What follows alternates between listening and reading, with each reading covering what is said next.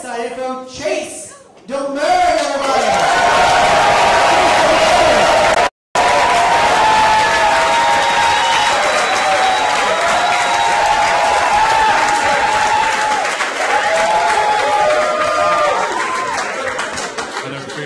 That thing.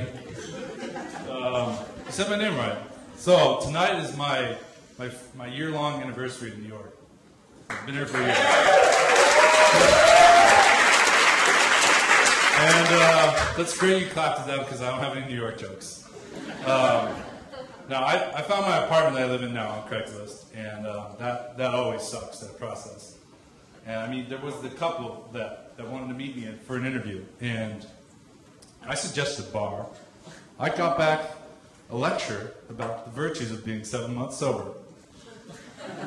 Then there was a girl who, you know, she lived in a great place, in a great neighborhood. And I really wanted to check this place out. I got there, rang the doorbell, and no one was there. And on the way back, I was thinking, how the hell did this girl know that I was going to expose myself to her? So, that happened. I do live with 2 girls now. It's working out pretty well. Actually, this isn't my shirt. This is one of their one-night stand shirts. You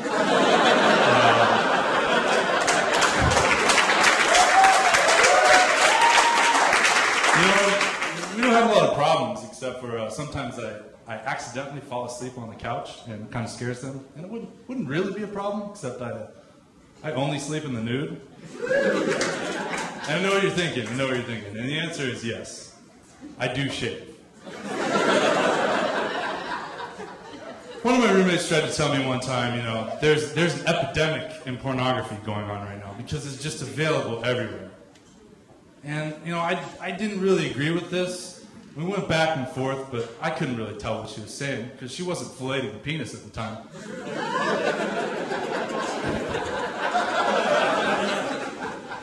I gave my phone to a crackhead once. And whoever she called left me a lot of voicemails for the next 2 months. They were all along the lines of, Josie, where the fuck are you? But I do have an iPhone now, and I gotta say, I've never had anything in my life that's made me more excited to poop. It's great. You know, the phones these days, they have such awesome names. First there was the Razor, and then there was the Droid, and there was the Thunderbolt, the Incredible. I'm going to get the next one. It's called Supercock. I don't think a lot of people are going to borrow it. So I recently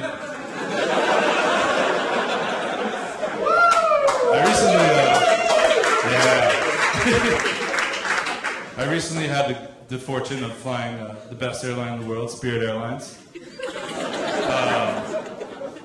Place is sponsored by Cartoon Network. I mean, can you imagine that? The announcements at the airport? You got Foghorn Leghorn on the PA. Welcome aboard, ladies and gentlemen. I say, a fine, ladies and gentlemen, indeed. It's wacky. Now that place just nickel and dimes the shit out of you, you know. I had to pay to check a bag. I had to pay to carry one on. I had to pay for a snack. Hell, when the airplane was going down, the oxygen mask fell down, I had to pay for one of those. Now, unfortunately, I was down to my last bicentennial quarter, so I couldn't help out the little kid next to me. He died.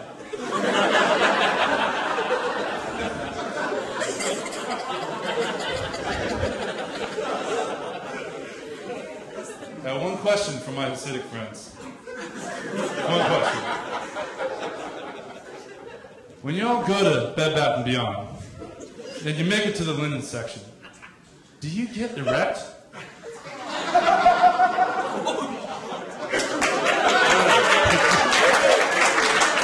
Alright. One last thing I'll leave you with. I was on my way to work this morning, and I stopped in a coffee shop.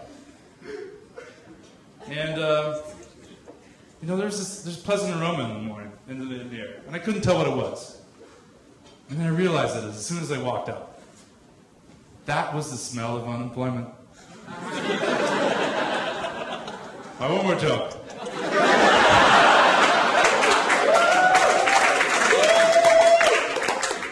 I haven't been having a lot of luck on the dating website, okcupid.com. You know, they ask you a lot of questions about yourself to match you up with people. And I see where one question might have led some women astray. The question was, do you smile at little children when you pass them on the street?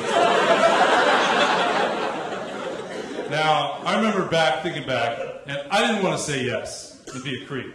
But I didn't want to look like a dickhead and say no. So I went with the safe choice. I went with option C, when no one else is looking.